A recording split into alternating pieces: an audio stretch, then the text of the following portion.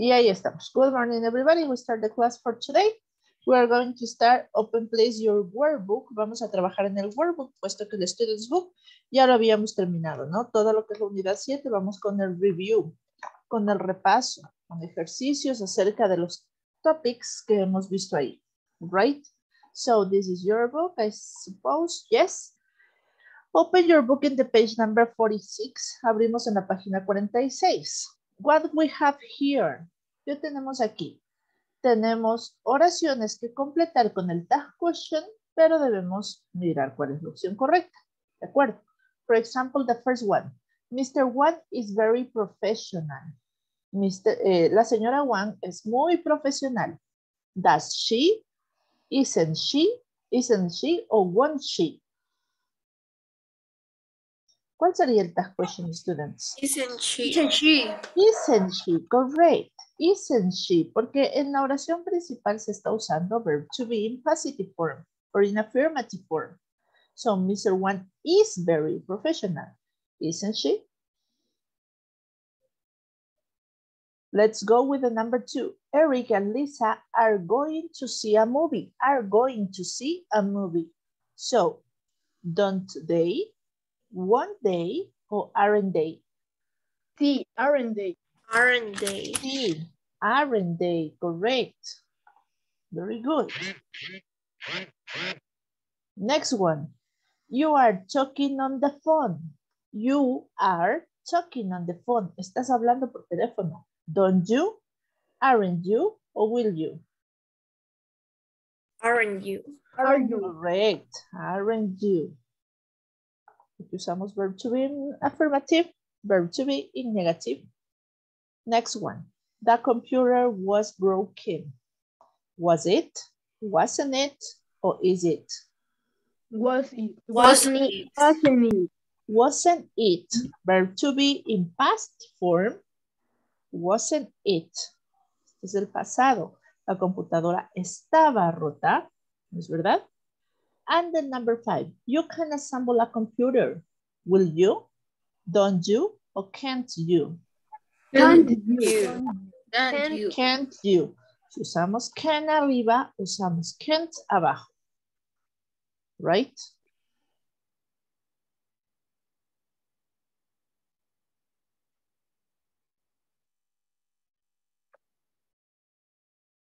Perfect.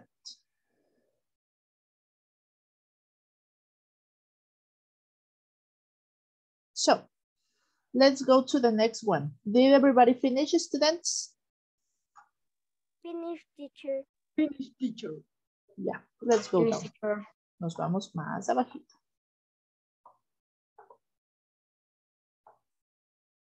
In the letter B, we have a listening. Tenemos un listening, pero no le voy a mostrar porque obviamente, como usted acaba de ver, eso ya está lleno. So, what are we going to do? ¿Qué vamos a hacer? Vamos a escuchar y usted va a ir completando tanto con el verbo o auxiliar que le corresponde o lo va a completar con el resto del tag push. ¿Ok? So pay attention. I am going to, espérenme un segundito, to play twice, right? Lo voy a poner play 2 veces.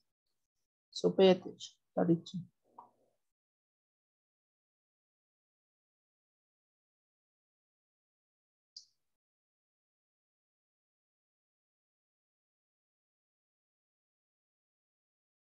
Es compartir con el sonido. Pues está.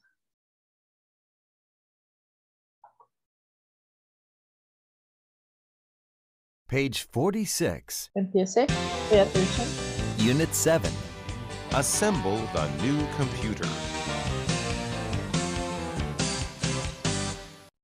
B. Listen and fill in the blanks. 1. You are a nurse, aren't you?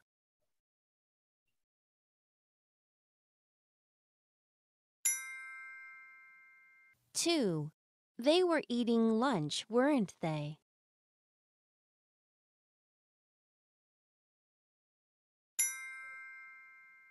3. Gina can play the piano, can't she?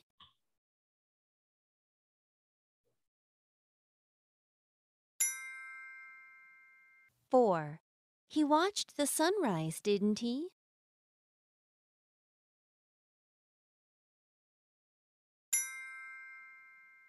5. They are going to walk in the park, aren't they?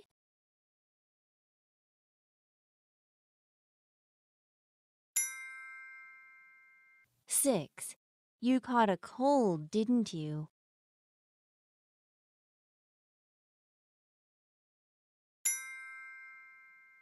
7.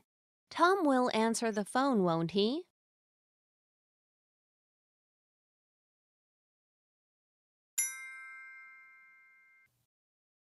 8. Ok, let's go again. Vamos de nuevo, última vez. Ok, it's done. Cambiamos de esfero. Take a red pen. Toma esfero rojo porque esto va calificado.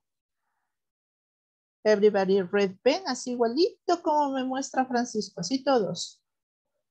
Red pen, ok, thank you very much. So let's go. Vamos a ir viendo la número 1. ¿Quién me ayuda con la number 1?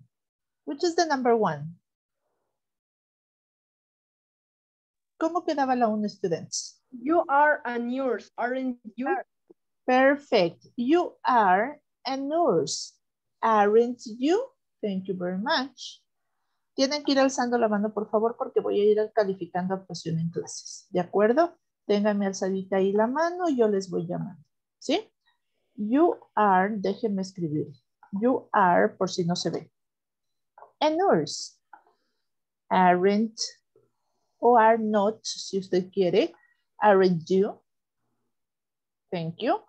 Así quedaba la primera. ¿Cómo nos vamos a poner los vistos? One check here and one check here. ¿Ok? Es uno por palabra. ¿Ok? Let's go. Number 2. Ariana, number 2. They were eating lunch, weren't they? Perfect. They were eating lunch. Weren't they? They were eating lunch. Weren't they?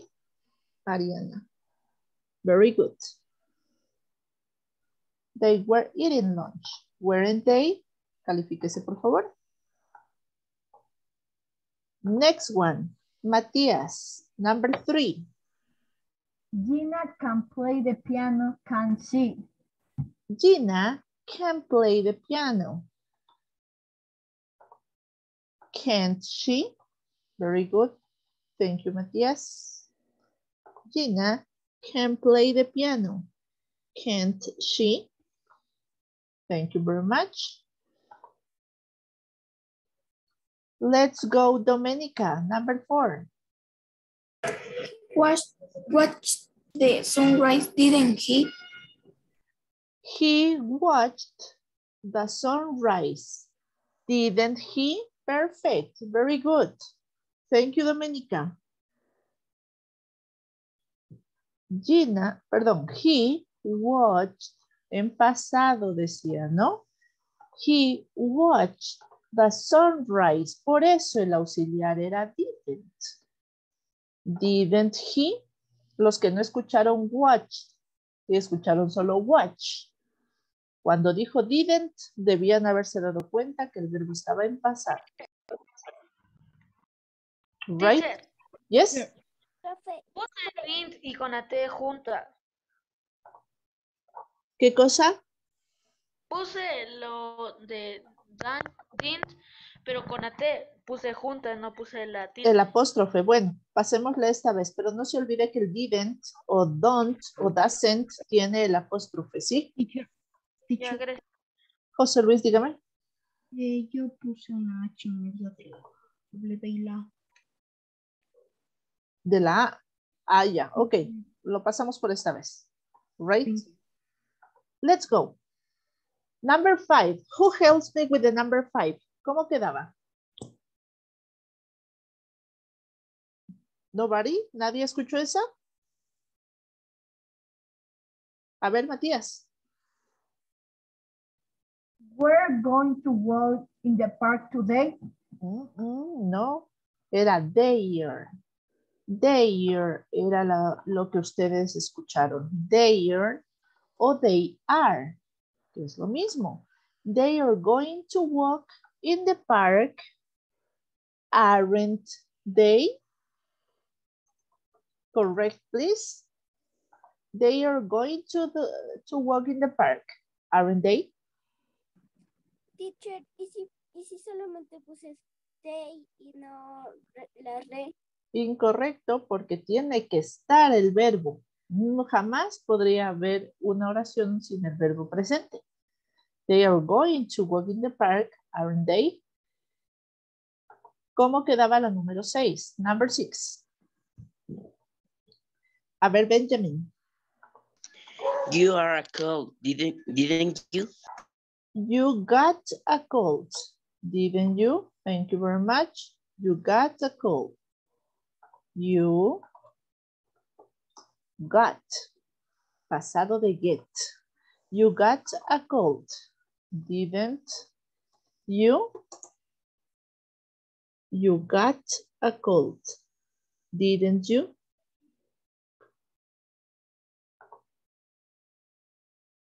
¿Y cómo quedaba la última? The last one. No? Nobody? The last one. Tom will answer the phone. Tom will answer the phone. Won't he? Tom will answer the phone. Won't he?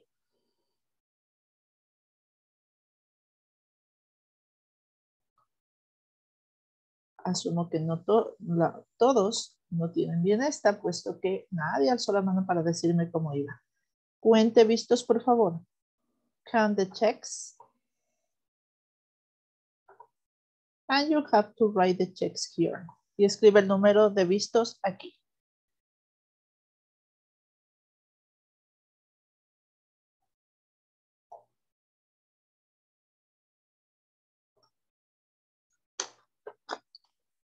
Did you finish? Yes, teacher. Okay, so Teacher. let's go. Let's go to the page number 47. Page number 47, circle the mistakes and rewrite the sentences. Encierre los errores y reescriba las oraciones. Aquí cada oración tiene un error. Usted tiene que encerrar el error y escribir abajo ya sin el error. Por ejemplo, aquí dice, you are careful. Won't you? ¿Dónde está el error? Won't. Ok, ¿qué debería ser aquí? Aren't. Perfecto, entonces, aren't you? So, you are careful, aren't you? Hay que copiar todas las horas, ¿no? Todo. Por eso dice, rewrite the sentence. Reescriba la oración. So, escribirlo todo. You're careful. Teacher. Dígame. Creo que me voy a salir de la clase porque no sé, se me puso la pantalla negra de la compu y le voy a apagar. Ok, yo estoy atenta. Thank you, teacher. Ok, dice, you are careful, aren't you? Igualito, igualito, igualito. Tenga la bondad de seguir haciendo las demás. Tienes 5 minutos. You got 5 minutes. Go.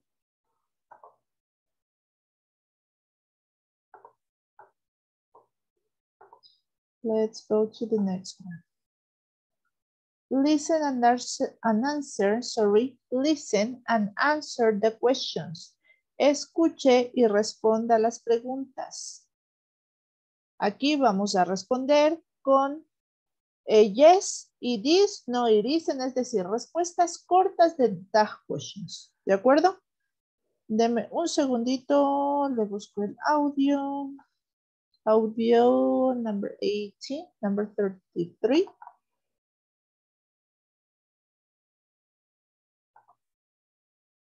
Let's go. Page 47. D. Listen and answer the questions. Yesterday was sunny, but I stayed at home all day. I turned on the TV after I ate my breakfast. I watched an animated movie at 10 o'clock and a comedy at 12:30. Then I made some sandwiches for my lunch. After lunch, Molly came to my house and we watched an adventure movie. It wasn't exciting. However, there will be a new movie out next Friday and we'll watch that together. Ya, a ver chicos, vamos a oírlo nuevamente y le voy a explicar porque algunos están con cara de ¿qué? ¿Cómo contesto? De acuerdo a lo que la niña cuenta, usted va a responder estas preguntas. Si la respuesta es afirmativa, usted tendrá que contestar de forma afirmativa corta. Yes, en este caso, it was sería la forma afirmativa corta, ¿no es cierto? Si lo que aquí dice es verdad, sería yes, it was. ¿Por qué? Porque está preguntando, it was rainy yesterday. It was rainy yesterday, wasn't it? Estuvo lluvioso ayer, ¿verdad? Yes, it was. Si resulta que lo que la niña dice es que no estuvo lluvioso o que estuvo soleado o de otra forma, negative form sería no, it wasn't. Ay, está mal puesto aquí, esperen un segundo. No, it wasn't. En esta, she ate her breakfast. Ella comió su desayuno. Didn't she? Está en pasado. Si ella dijo que comió el desayuno, sería yes, she did, ¿verdad? Pero si ella no comió el desayuno, ¿cómo sería? Students. Vamos despertándonos. No, she didn't. ¿Por qué isn't si estamos con pasado de los verbos? Aquí está, aquí mismo está usando el auxiliar. No es tan difícil. Aquí usa was, uso was. Did, uso did. Did, uso did. Did, uso did. Was, uso was. Want es future. Los will want. Si es affirmative, will. Si es negative, want. No es tan difícil, es cuestión de estar despiertos. Yo les veo a algunos mirando, pero al más allá, no atendiendo. Pay attention, please. No espere que todo se le dicte. Ok. Voy a poner otra vez el audio y ahora sí me contesta correctamente todo. Let's go.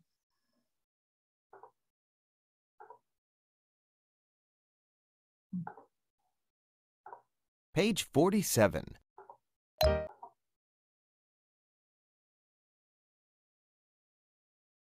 ¿Cómo sería la primera, students? Affirmative or negative answer? Negative. Negative. ¿Cómo sería entonces? No. No. Wasn't. No, I wasn't. Correct. No, I wasn't. La segunda, ¿qué era? Affirmative or negative? Affirmative. Ok, ¿y cómo quedaría? Yes, She did. she did. Yes, she did. Correct. Irán corrigiendo, por favor. Irán corrigiendo. A pesar de que nos falta la de arriba también. Así es que en este caso nos vamos a quedar hasta aquí. Solamente para ver si lo están haciendo bien. Ok, students, we are going to finish right here. Vamos a terminar este momento aquí. El día de mañana nos vemos. Continuamos, califico esta página y continuamos con la otra, ¿de acuerdo? Do you have any question? No, teacher. No? No, teacher. Okay. See you tomorrow. Bye, bye. Bye, bye, teacher. No se olvide decirles a los papitos de la reunión, ¿no? Yes, teacher.